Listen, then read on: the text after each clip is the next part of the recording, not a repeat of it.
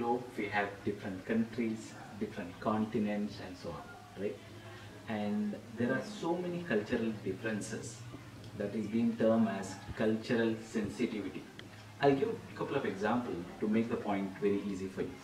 For example, nodding the head in India is so common, and people do it for various reasons, either to accept or reject or in various reasons, right? And the same thing, nodding the head in part of the Mexico or part of the American or part of the Europe are extremely different. They mean different things. And exactly the same thing, let me give another example.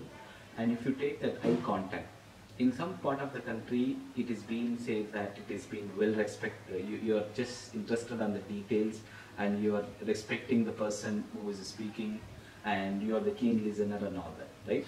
In some part of the country, it means a different thing, right? So aware of the culture